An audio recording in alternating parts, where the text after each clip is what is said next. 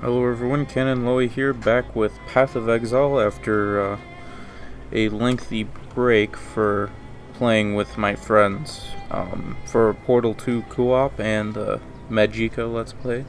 So getting back to it, and there are some things that I did purchase or switch over to this character from the last part, and I put on 2 Lihupa Volls that I was planning to put on eventually, and I had these on a different character that I'm not really playing anymore, so I decided to put them on here, and I'll probably use them for the rest of the time that I play this character.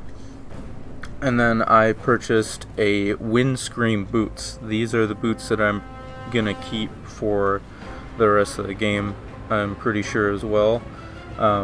They're not really that bad of boots. They have all elemental resistances. They have movement speed and elemental damage, all of those of which my character can use. But the primary thing is enemies can have 1 additional curse, allowing me to use flammability and elemental weakness at the same time on enemies, so that's really good. And then I have increased duration support for curses and stuff. So last time we were heading to Highgate, so through the aqueduct here.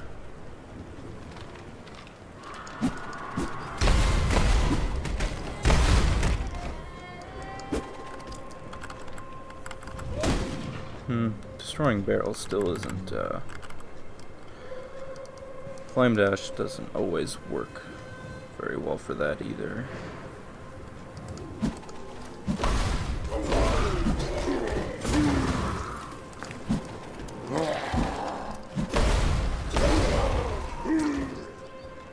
I don't really need to use my curses on these normal enemies, so...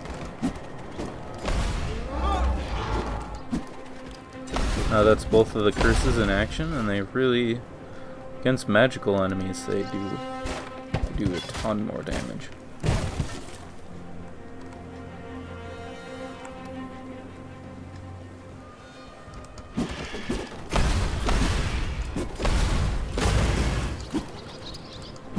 Just need a moment to catch my breath.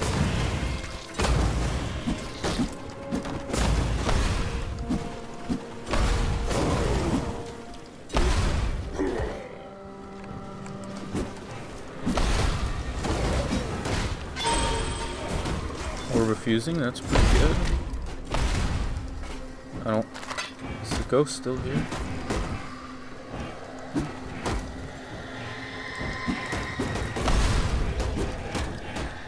Well, I don't think I'll get him, but nope.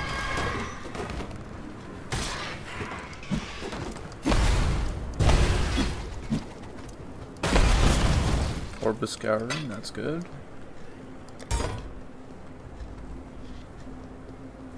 I am kind of avoiding like half of the map if I keep going straight like this.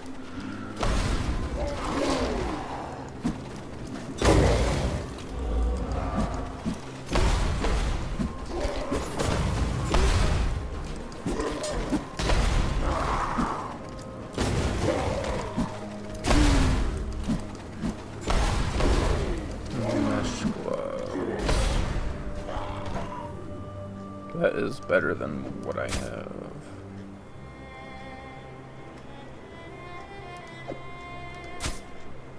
Armor, just 12 evasion. I really want the evasion and energy shield version of that, but it has the right socket, so I'll put it on for right now. Give myself a tiny bit more energy shield. And I lose probably like no evasion whatsoever for that, because those were really low level stuff.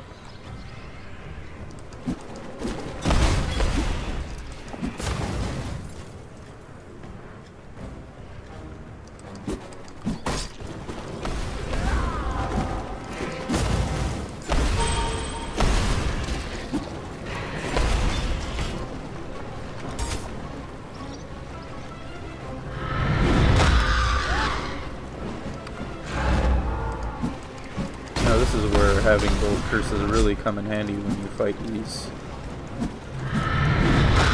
bosses.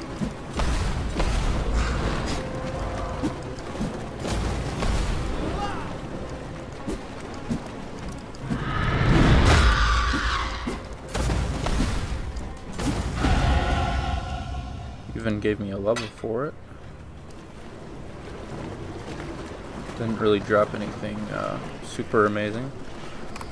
So for my leveling, I am planning to get clever construction and high explosives here, because penetrating elemental resistances is always nice, and utility. Okay. And then clever construction has traps cannot be damaged for 5 seconds after being thrown, which is sounds really good. So, and increasing my damage is always nice too.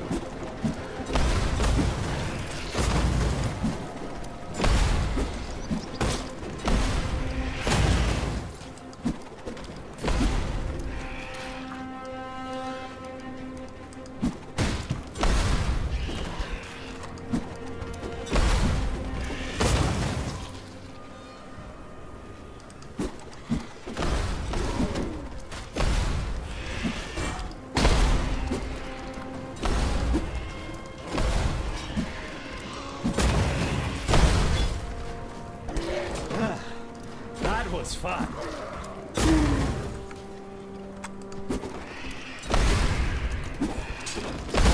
many. Ooh, Chaos Orb, that's good. Good stuff.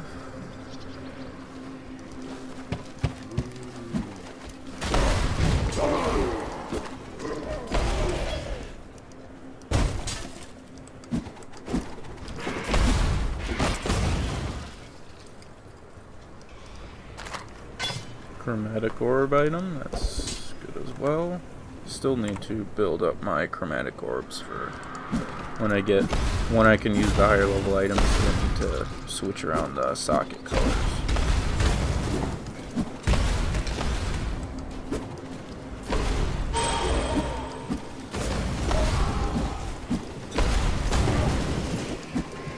Just need a moment to catch my breath. Swift affliction support stuff.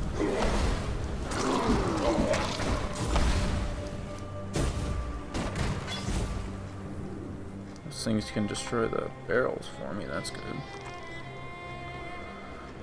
Oh.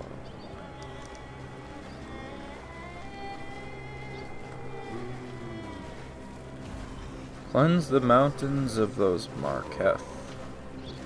Heidi, alright. Reasons. Colossal Flask. I'll keep what I have for right now. If I find a magical Colossal Flask, then I'll switch over.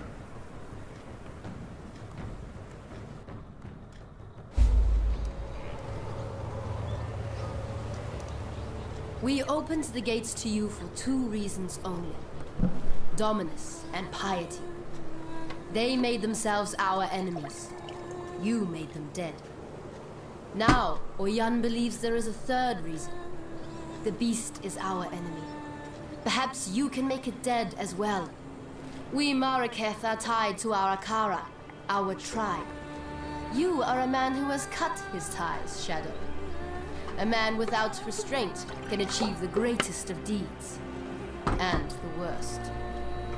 Perhaps it is time to allow yourself to be lashed to something greater than simply you. So basically our reward for killing Dominus is getting into a town so we can fight somebody else. May fear guide you. So, because for piety we got a skill point, and then Dominus we don't get anything besides what he drops. But, oh well. I used to hunt your kind back in Theopolis, Shadow. I've seen what you do to people, and I know why you do it. Why stop being a useful question the moment we set foot in Ray class, Pataras? Without the why, what's left? How? To survive. Please, Shadow, ignore Pataras.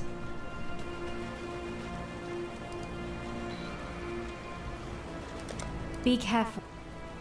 Many great things begin at the foot of a mountain, Exile. So too do many tragedies.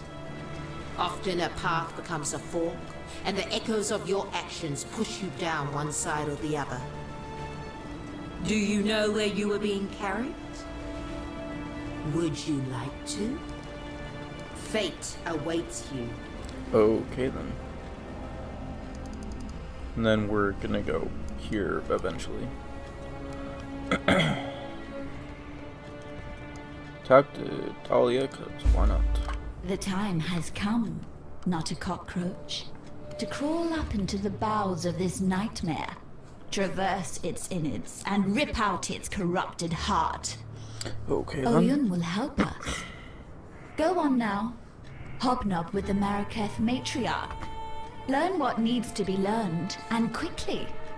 There's a filthy darkness down in that mountain, and it's reeking with impatience to meet you.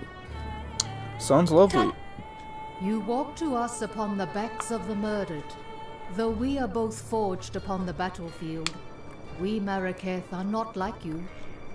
We fight for survival, for ambition, and that is why you will understand the beast within the mountain better than we do. That is why you will kill it. Lady Diala has told me this. She has much faith in you, Shadow. The question is, can we Maraketh share in her faith? Sekema Deshret sealed the mines, trapped the nightmare within its black den. The beast should never have been imprisoned. The beast should have been destroyed, yet for all her ferocity, it seemed that Deshret lacked the courage to do so. And now, after 2 centuries guarding this hole in the ground, this Akara lacks the strength. But you are not Deshret, and you are not one of us. You will succeed where we have failed. Deshret's banner will break the seal and open the mines. It was taken from her when she fell to Voll, the brittle emperor. Take the stairs to the southwest. Descend to the dried lake. You shall have no trouble finding the brittle emperor. You'll smell him before you see him. Bring Deshret's banner home, and you will be free to pass into the darkness as you wish. Okay then, so we go to the infamous dried lake that all the veterans love for its divination cards. I am Tasumi, he who peers into the gloom, who hears the black hearts that thunder within the mountain deep. If you seek enlightenment, find a torch. If you seek to understand the nightmare, I can help feel your way through the dark. I understand that you like to be called a shadow. An interesting thing about shadows, they are strongest in the day, and are utterly consumed by the night. There won't be much daylight where you are going. So Tasuni, I think his name is, how you pronounce his name. This is the guy that you trade your divination card sets to, so if you have a set of cards, see this guy. Now time to go to the dried lake.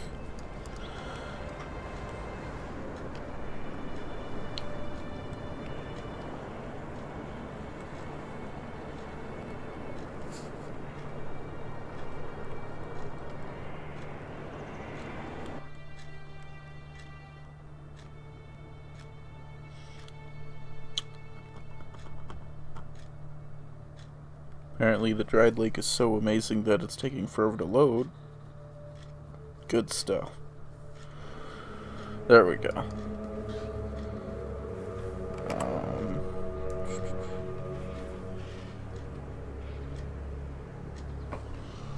I could put on the flame golem somewhere, but I don't have room for it.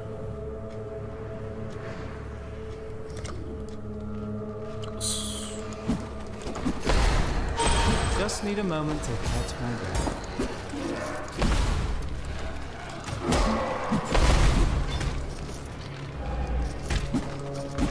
He'd love putting puncture on me. Oh, volatile flame blood? well, I guess this is what it is now. Volatile Flameblood, I think, before 3.0, they made it so that the Flameblood, it made it so that it would basically make the monster explode and deal tons of damage. So if you were a melee character, that was really dangerous to encounter.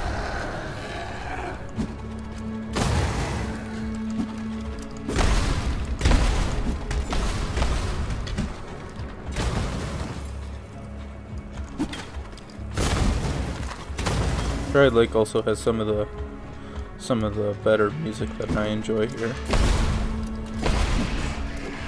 in this game. Keep putting puncture on me.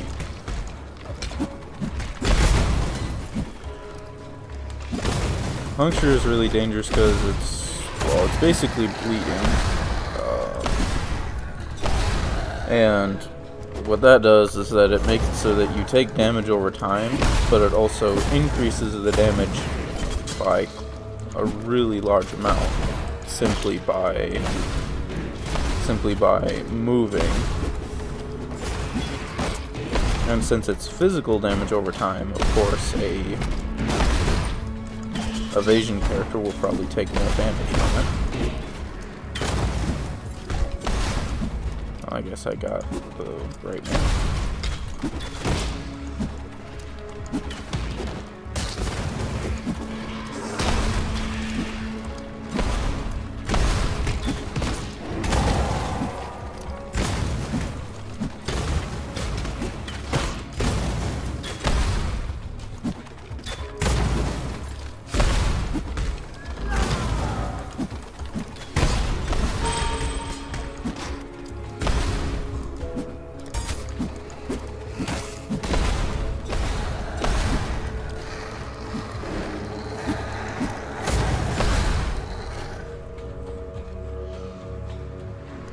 I think I'm getting close to Voll here.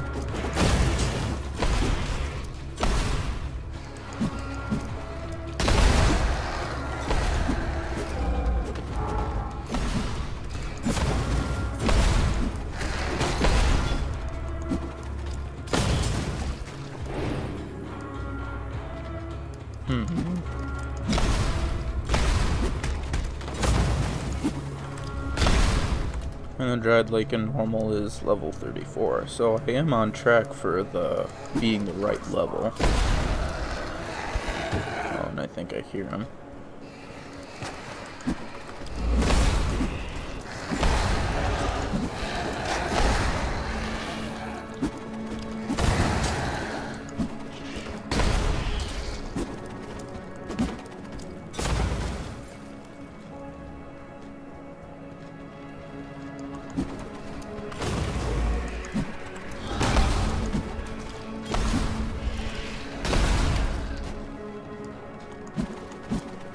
Probably gonna get a level from this, though, at least.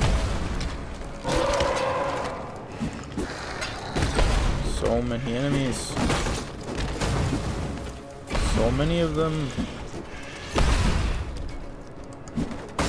Though maps have way more enemies in those.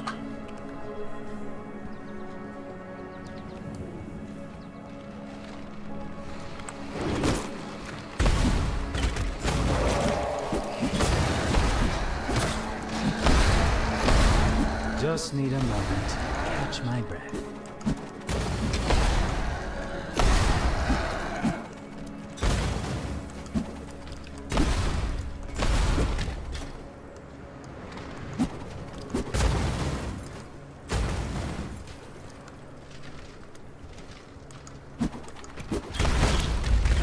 Okay, here he is.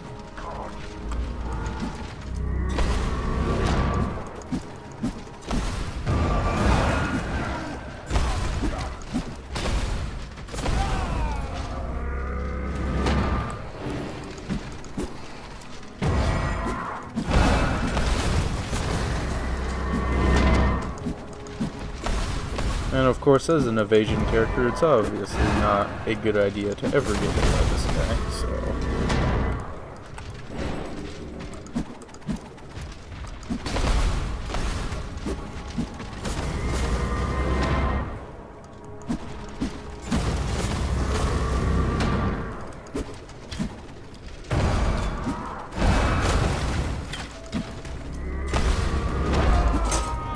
There we go. I just killed an emperor. With a feather that size, I'm going to have to get a bigger cap. So now we have the banner that takes up way too much inventory space compared to what it should, probably. Though it is a banner, I guess.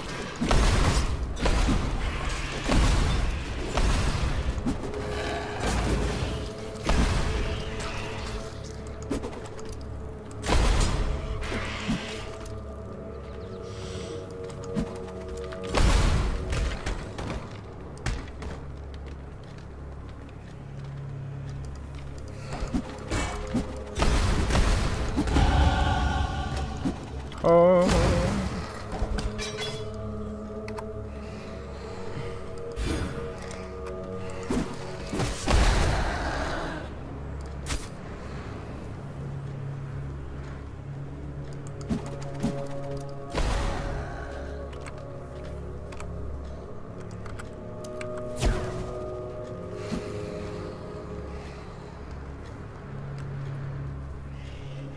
I probably should have used my flasks for that fight, but I kind of forgot, honestly, to use any of them for the damage penetration. Oh well. So that place is infamous for people. They farm Voll to get a divination card that gives an item called Voll's Devotion. Do you need help with something? Be careful. And Voll's Devotion, if I remember correctly, it's an item that makes it so your frenzy charges get turned into endurance charges, something like that. Oh, and we should probably get our reward, huh?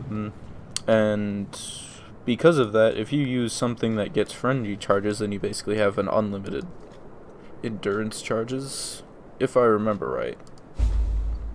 The rapture is our hope, our desperation.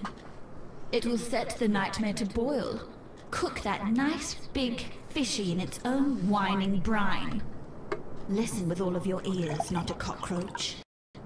The rapture was Malachi's most wondrous creation, the only fire hot enough to burn the beast from existence. And its fuel? A gemling queen. Blood and flesh and gem. Yet my selfish self did not want to burn away, and so the fire was but a tiny spark. The spark of a cataclysm. I am sorry, my love, my Malachi. Go to it, not a cockroach. Find the rapture. Make me sorry no more. Bye-bye. Well, we have our next task ahead of us, I guess. So Voll's Devotion, it's a pretty valuable item that is worth a few exalted orbs, so that's not bad. The gate is open, and the darkness calls. Good hunting, Cursebreaker. Cursebreaker? Okay then. So for explosion deals chaos damage. Huh, that's interesting.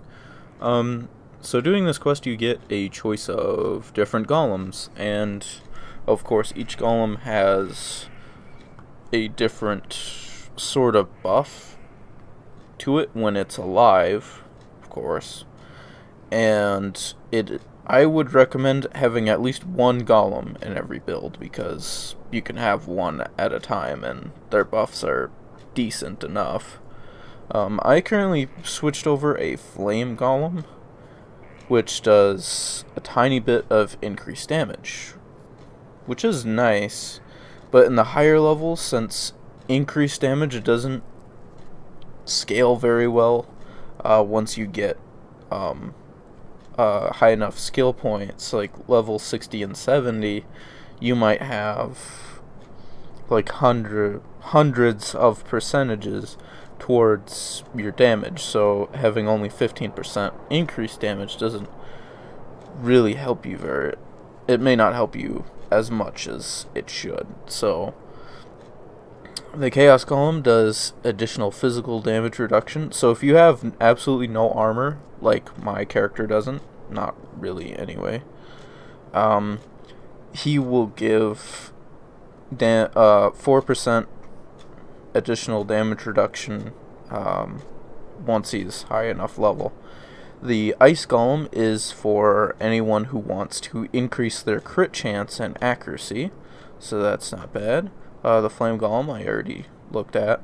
The Stone Golem is perfect for melee users who rely on health regeneration because they can get up to roughly 100 life regenerated per second, so that's a nice boost to health regen. And also I might end up either using that or a lightning column instead of the flame one, because my health regeneration is probably going to be solely reliant on health leech, and I don't know how effective that will be later on, so we're going to find out. And then the lightning one increases your attack and cast speed, and I'm going to try out the lightning golem at some point, I think. So I'm going to grab that one. Our hopes are with you.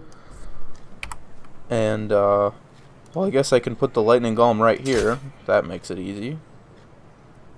I honestly did not realize that. And the flame golem I can put here. Good stuff. How do I keep forgetting this stuff? Messing that up. So I think most of my sockets are used. So now that we have our next destination... Oh, I need to talk to Tasuni because he has a quest. The gate is open. And now I hear her voice as clearly as if she was sitting right here with me. Words of a dead woman, reverberating up from the depths of Highgate. A spirit chained, yet not enslaved. Tortured, yet unbroken. That dead woman is Deshret, and our red Sakema longs to return to the dust of her Visteria. Free her, and I shall reward you as my gifts allow. The corruption will pass. So his quest, you have to find a spirit in the mines or something like that. And if you find her, then you get a skill point, I think. So we're gonna try to do that. And in the next part, we'll go through the mines here.